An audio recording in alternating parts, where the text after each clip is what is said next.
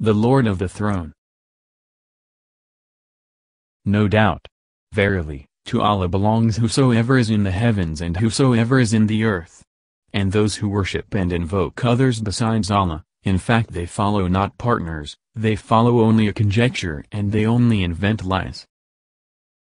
And who is more astray than he who invokes besides Allah those who will not respond to him until the day of resurrection, and they, of their invocation, are unaware.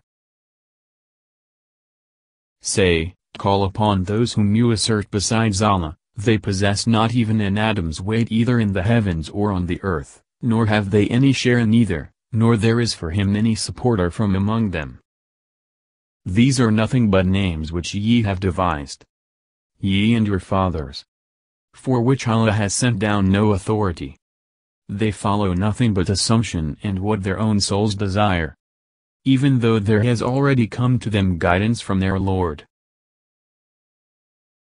And when mankind are gathered together at the resurrection, they will be hostile to them, and reject their worship. If there were, in the heavens and the earth, other gods besides Allah, there would have been confusion in both. But glory to Allah, the Lord of the throne.